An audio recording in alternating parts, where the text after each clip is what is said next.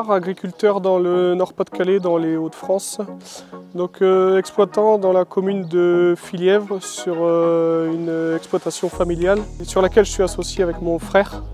Auparavant, l'exploitation était de type polyculture-élevage et depuis 6 ans, l'élevage a été arrêté, donc l'exploitation est majoritairement de culture.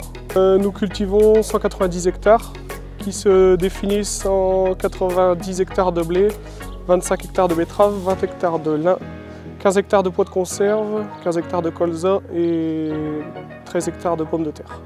Donc, les terres de l'exploitation sont majoritairement limoneuses. Malgré tout, on a de l'hétérogénéité avec une partie des terres en argile et une partie en craie, qui peut poser quelques soucis au niveau de la rotation. Donc on a des variations de rendement au niveau des parcelles. Alors, sur l'exploitation, cela fait quelques années que nous nous posons la question de la modulation de dose. Donc le principal intérêt qu'on y porte, c'est la bonne dose au bon endroit, tout en tenant compte des différentes zones d'une même parcelle. Autre intérêt, c'est l'intérêt économique. L'utilisation de cartes de préconisation nous permet de répondre aux enjeux environnementaux tels que directive nitrate.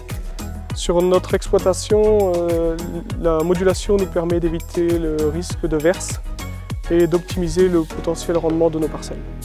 L'intérêt est d'apporter la bonne dose en fonction du précédent. Donc en pois, ce sera différent plutôt qu'en blé sur blé. En fonction de la variété, donc chaque variété a un potentiel différent. En fonction de la date de semis, notamment il y a 2 ans où on a dû semer du blé au 15 janvier.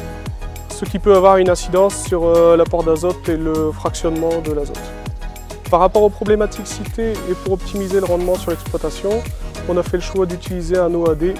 Depuis l'année dernière, nous avons fait le choix d'investir dans un distributeur d'engrais Sulky-Isobus.